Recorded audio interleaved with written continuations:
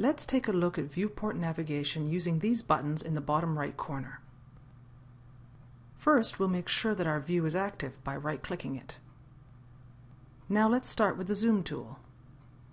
Dragging in the viewport zooms in and out of the view and that view alone. You may notice that the position of the zoom tool inside the viewport is irrelevant, as the zoom in and out is always based on the center of the viewport. This is not very practical.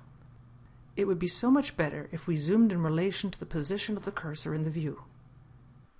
You can make this possible by going to the Customize menu and in Preferences under the Viewports tab, turn on these two options for zooming about the mouse point in both isometric and perspective views.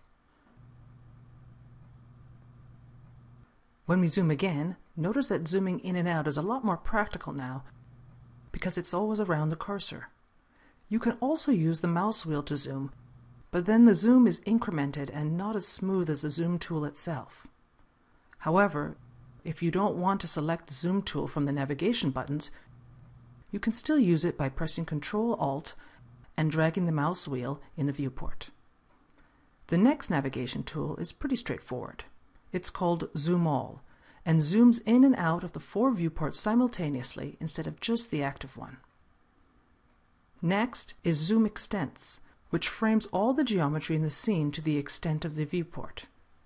So whether you're zoomed in or far out, clicking that icon will frame the scene in the viewport. Notice the little black mark in the bottom right corner of the button. This indicates a flyout showing more options. The white box in this case is the Zoom Extents we have just seen, and the green box is called Zoom Extents Selected. This means that if you have one or more objects selected, the Zoom Extents command will only frame the selection and disregard the rest of the scene.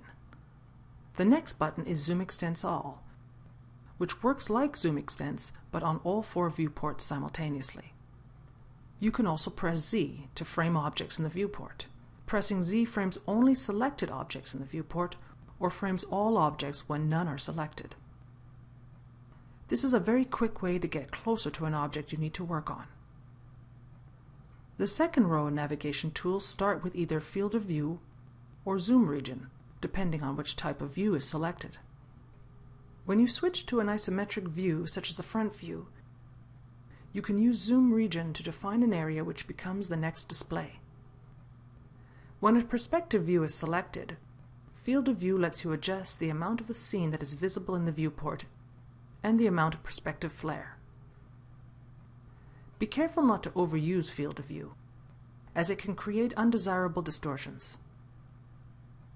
If you wish to undo a zoom or any navigation adjustments, you can press Shift-Z.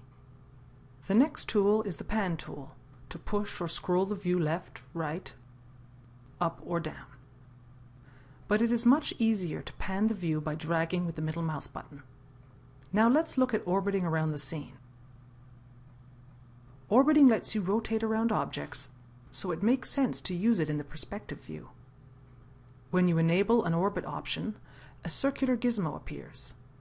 By placing the cursor on the top or bottom quadrant points, you can rotate around a vertical orbit. If you place the cursor on the left or right points, you can rotate around a horizontal orbit. By placing the cursor inside the yellow circle, you can orbit freely around the scene. Be careful, for if you place the cursor outside the circle, you'd be tilting the view, and that may not be the effect you're aiming for. To dismiss the gizmo, you can right-click or press Escape.